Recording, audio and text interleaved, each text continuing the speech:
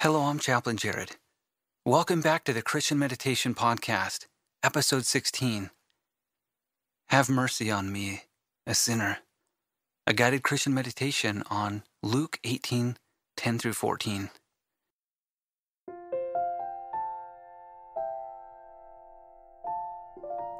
As a hospice chaplain and a previous ICU chaplain at a busy hospital, my purpose in making this podcast is to help you find more peace in your life, to be open to be changed by the Spirit of God.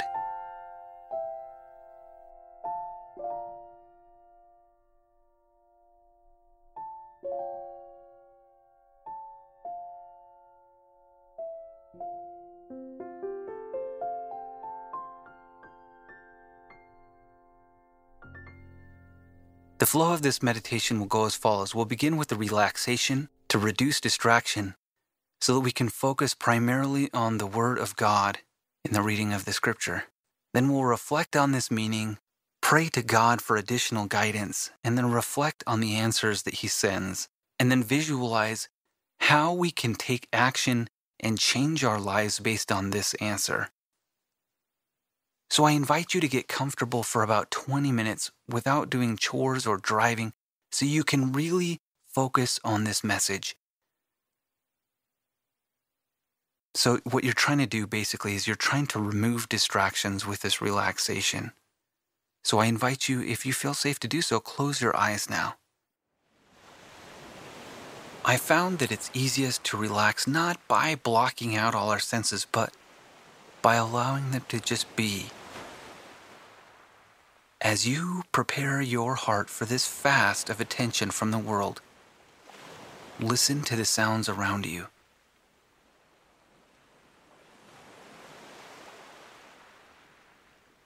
Listen to the soothing sounds of the sea as the waves gently churn.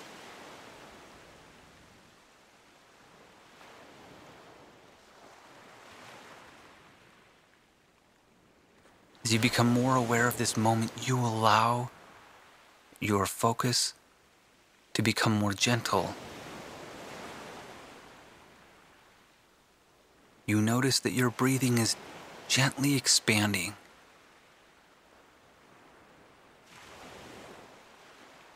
You slowly bring in all the fresh air around you, and your stomach expands.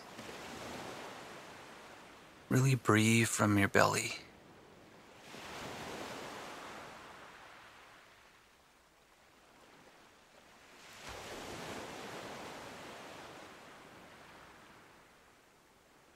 Perhaps you can try matching the count that I do with your breathing.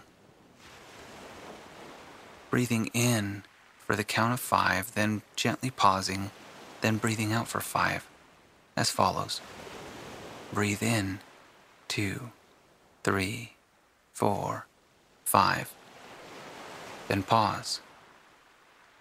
Breathe out, 2, 3, 4, 5. Pause. Breathe in, 2, 3, 4, 5. Pause. Breathe out, 2, 3, 4, 5. Find some slow cadence that works for you.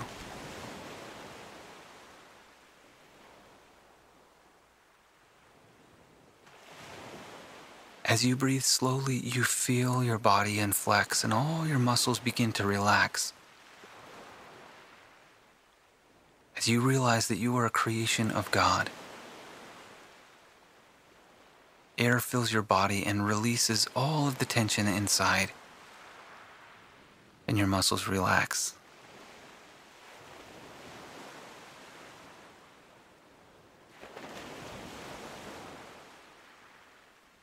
With each passing breath, you relax more and more, preparing to receive this message from the Bible that God has for you.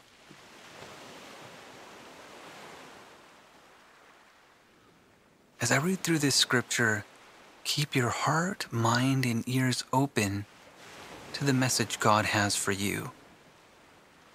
This is one of the parables of Jesus, and it's found in Luke chapter 18, verses 10 through 14. I'll first read in the King James Version. 2 men went up to the temple to pray, the one a Pharisee and the other a publican. The Pharisee stood and prayed thus with himself, God, I thank thee that I am not as other men are, extortioners, unjust, adulterers, or even as this publican. I fast twice a week, and I give tithes of all that I possess. And the publican, standing afar off, would not lift up so much as his eyes to heaven, but smote upon his breast, saying, God, be merciful to me, a sinner. I tell you, this man went down to his house justified rather than the other. For every one that exalteth himself shall be abased, and he that humbleth himself shall be exalted. What message did you receive from Scripture?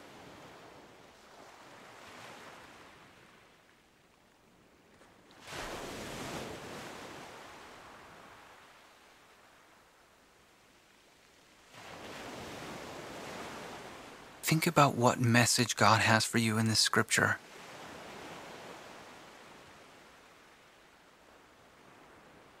Pay attention now as I read it through again, this time in the New International Version, to give an additional perspective. 2 men went up to the temple to pray, one a Pharisee and the other a tax collector. The Pharisee stood by himself and prayed, God, I thank you that I am not like other people, robbers, evildoers, adulterers, or even like this tax collector. I fast twice a week and give 1/10 of all that I get. But the tax collector stood at a distance. He would not even look up to heaven, but beat his breast and said, God, have mercy on me, a sinner. I tell you that this man, rather than the other, went home justified before God. For all those who exalt themselves will be humbled, and all those who humble themselves will be exalted.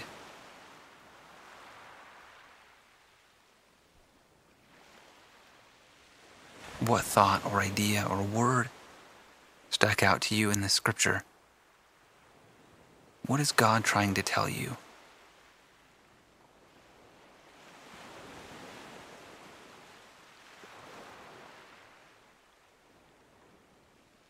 What can you learn from this Scripture and from God in this moment?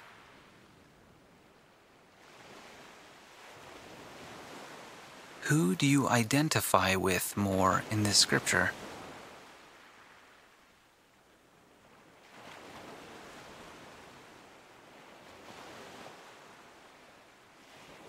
I find it an important distinction to separate the ideas of shame and humbly admitting our sin before God. Take a moment to reflect on maybe some of the purposes God has in this Scripture. Why does Jesus tell this story?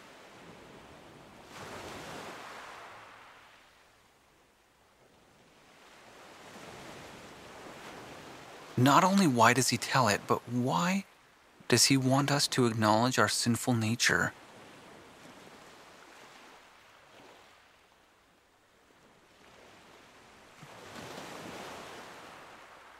How is acknowledging our sinful nature different than shame for shame's sake?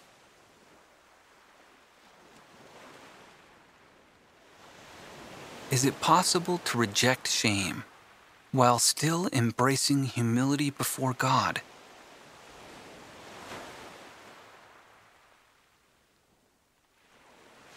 In my work, it seems that people who experience shame fatigue often misinterpret messages like this one, and then go on to see God as a being who desires us to feel immense shame don't think this is accurate. I would argue that shame is the adversary's counterfeit for a grieved conscience. Open yourself up to the idea that your sin is egregious, yet at the same time, through His infinite love, God knows exactly how to handle that.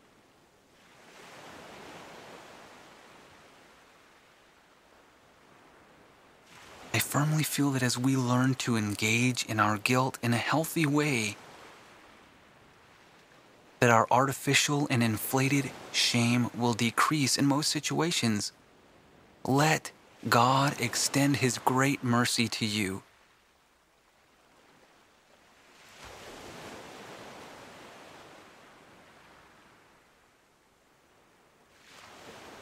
Many times throughout Scripture, God encourages us to repent.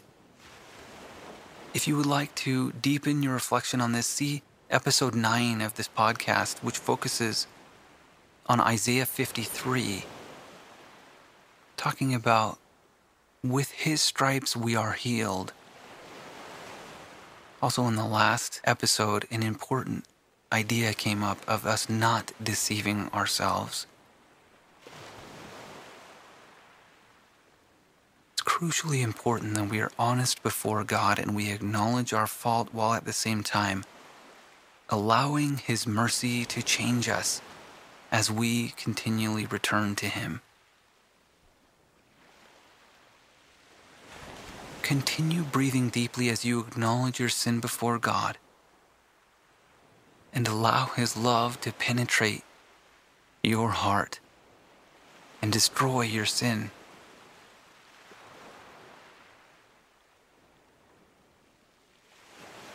Make your heart ready for Him to replace your stony heart with a heart of flesh. Please join me in prayer. Holy Father, we approach Thee in humility, acknowledging our sins, acknowledging also the greatness of the sacrifice of Jesus Christ, Thy Son. Open our hearts to a way in which we can receive this remission of sin through Thy infinite mercy. And please allow us to feel of Thy peace and Thy Spirit and Thy love, which is great.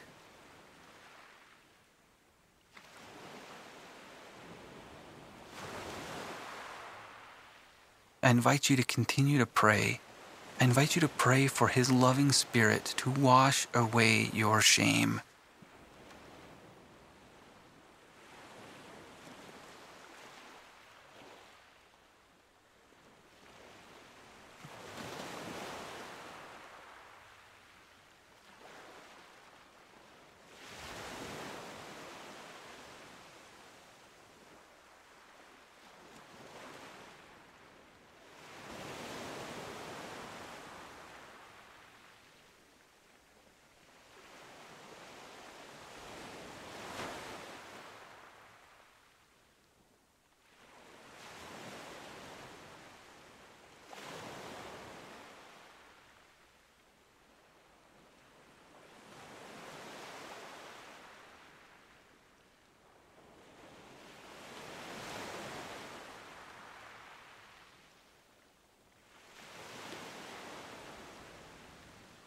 I'll give you a couple more seconds.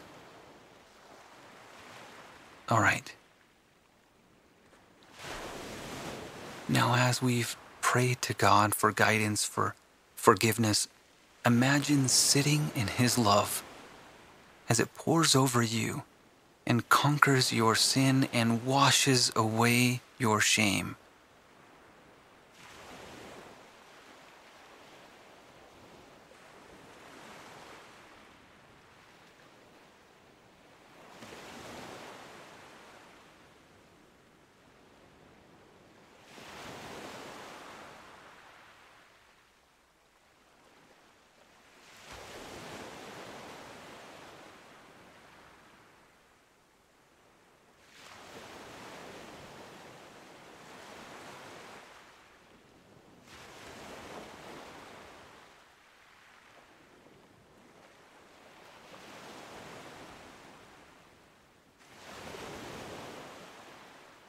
I'll give you a couple more seconds.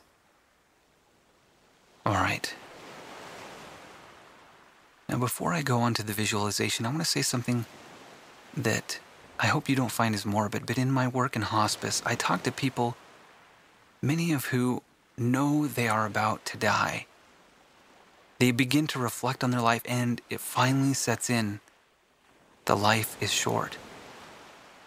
I consider it a blessing to have spent so much time in this place with people. For better or worse, this life is the only one you will ever have.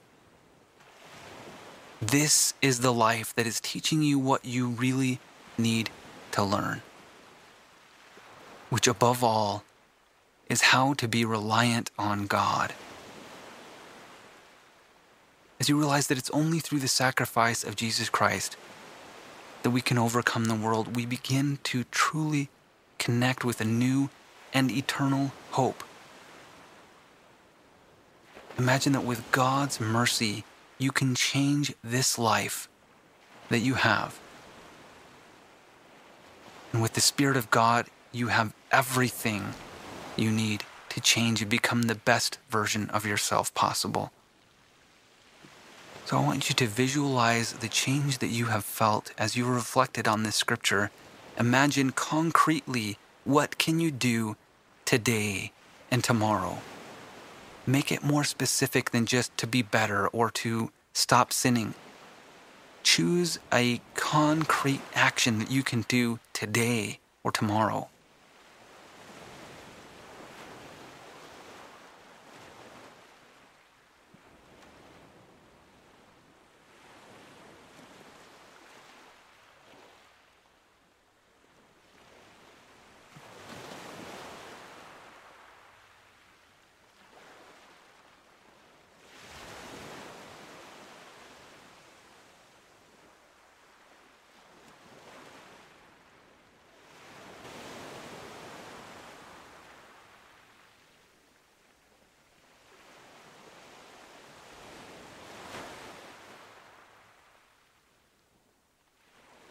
I'll give you a couple more seconds.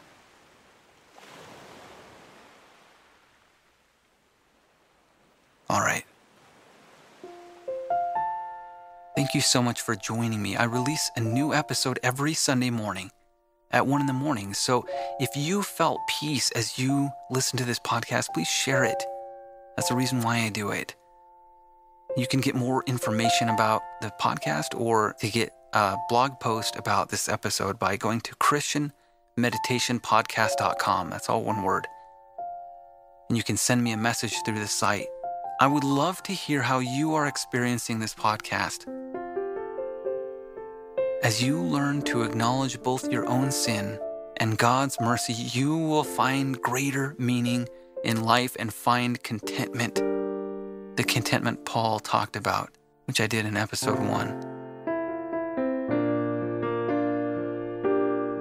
I know that as you do this, you will find the peace that only God can bring.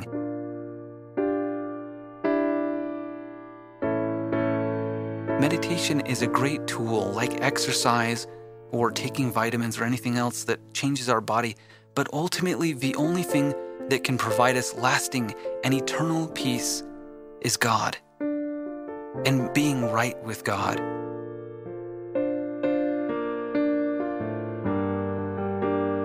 And He's shown us how to do that.